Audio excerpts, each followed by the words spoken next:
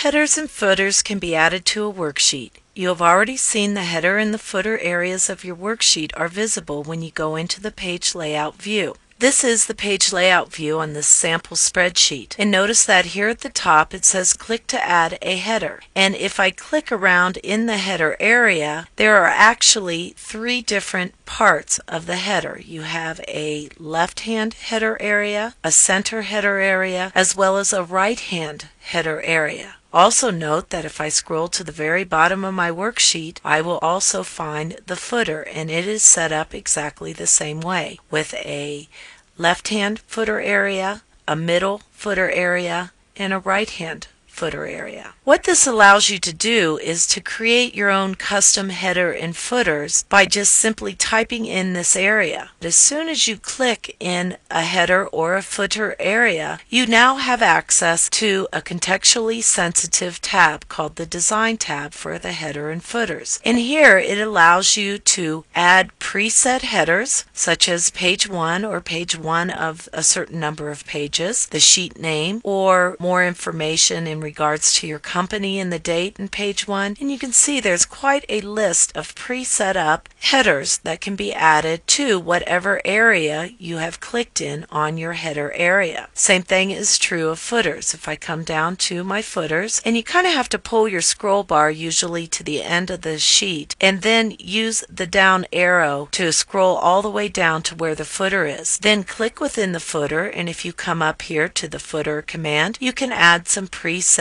footers into the various areas of the footer. Also note that you have some other commands here under header and footer elements. You can create your own custom header or footers and insert a page number by clicking this command or the number of pages, such as maybe you want to say this is page 2 of a 10-page document, which would be number of pages. And to do something like that, you would simply type in page space and then click the page number, and you'll get that symbol, space again, of space, number of pages, and this is the exact code that you would need to create that type of a footer. You can add the current date, the current time, the file path, the file name, sheet name, as well as a picture, or once you have a picture you can go in and format that picture all here. You also can go to a header or go to a footer by simply clicking the button and jump between the two.